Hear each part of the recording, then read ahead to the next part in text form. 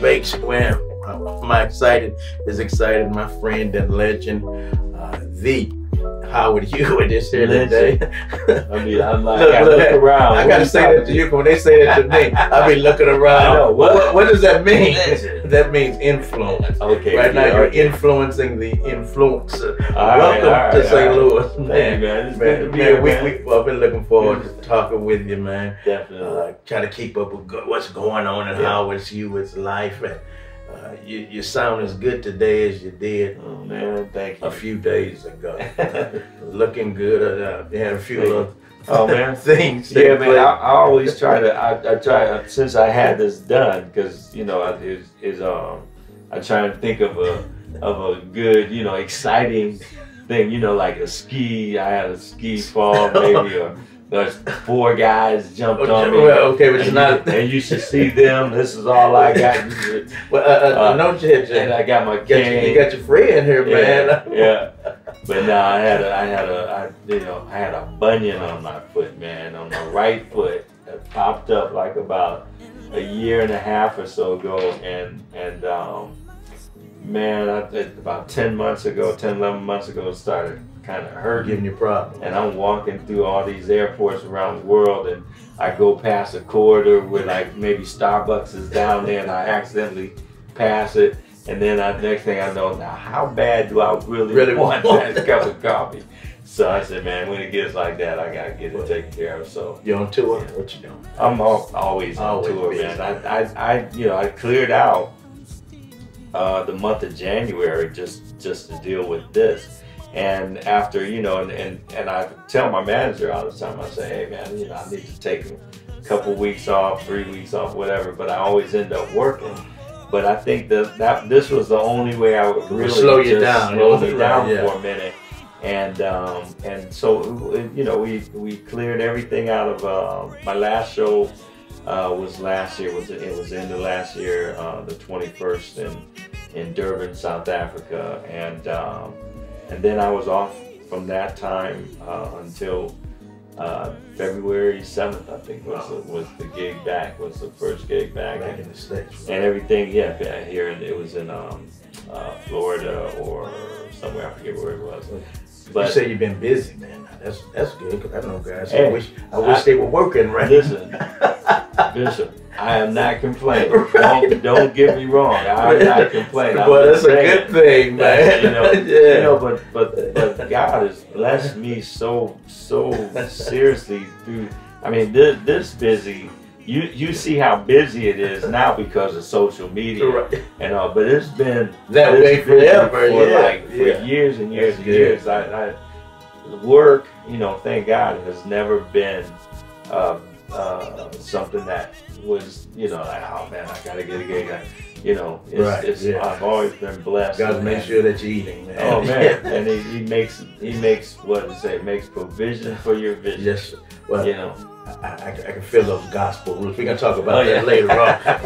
Because, you know, one of my favorites is that gospel album. The Journey. Oh, man. Let's talk about a little bit about that. Let's a little bit about the journey. The journey was, you know, I mean, I always called it, I used to call it my Jonah syndrome, where I was running away from it for a long time, you know. Because I started out in gospel, you know, and my mom was a professional gospel promoter in the Akron, Canton, Cleveland, Ohio area, and I mean she brought everybody in from James Cleveland, Albertina Walker, the Caravans, Pilgrim Jubilees, Bowling, you know them. You call them the roll call, you know, all those. I mean, it was like I got you good. Okay, it was just because. And I think I'm good. He's all right. Now look, don't everybody go out and order them a Howard Hewett cane. We'll see them on the internet. On the internet and stuff. Yeah, I want to cut. Right. You know? I was put it right in. But she brought everybody in from there, and when I was about 10, 11 years old, she put together the Hewett singers, myself and my sisters and stuff, and so, you know, once nepotism was alive and well in our family, so once the group was in shape enough to perform, of course, we opened up, you know, every show that she brought in. So I sort of cut my teeth, so to speak, on people like James Cleveland and, you know, Bill Moss and the Celestials and all those people. And you know, I mean, just amazing. I'm a foundation cat. You know, I believe that if you build a strong foundation, anything can stand on a strong foundation. Back in the day, when they used to build houses and stuff in my neighborhood, the neighborhood I grew up in Ohio, they would take forever on the foundation. The foundation with the cement and the steel and all that kind of stuff. It would take forever for them to do the foundation. But once the foundation was done, the house went up like that, you know, and then, you know, and that house stayed sturdy. And, you know, philosophically, you could tear that house down and build another house on that if the foundation's strong enough. So I believe strongly in a strong foundation, and the gospel situation, the Akron, Ohio situation back in the day was perfect. I mean, it was a perfect situation as far as, like, you know, my foundation was concerned. So, like, you know, I mean, so I wanted to, when I went solo, you know, when I finally went solo. How did Mama feel about that transition? Oh man, let me tell you, because it wasn't Mama, you know, it was, because she also had this radio broadcast, the Reverend Elvin H. Brown Spiritual Hour, and she was eventually inducted into the Radio Hall of Fame in Ohio, and it was like she, when I went from the gospel situation, like I said, I was 10, 11 years old.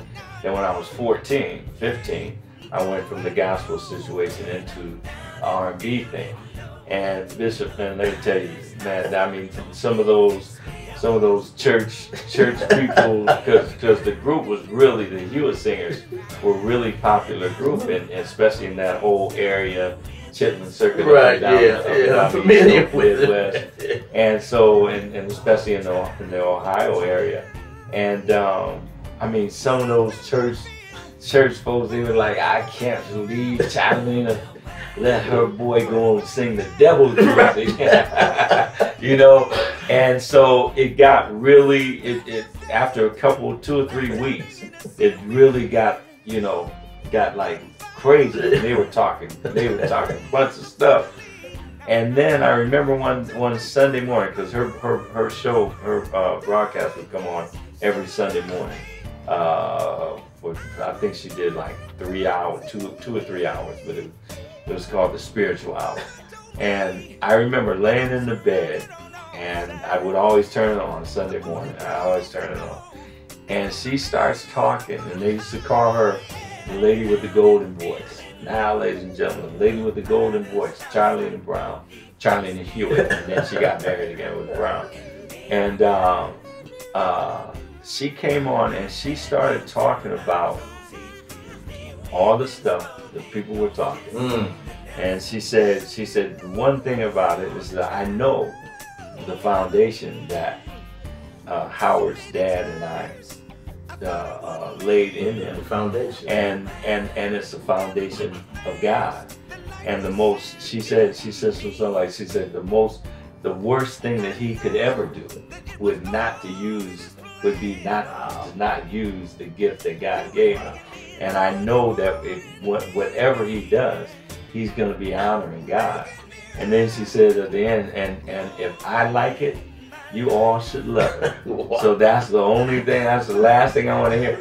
And that was, and it kind of brings tears to my eyes right now, because that was my green light from my mom and from my dad to, like, you know, to do this thing, do the thing, man, and go for it, and just, like, you know, that was my thing, that was my green, and that was again was a part of the foundation of making sure that whatever I did, that it honored God. I gave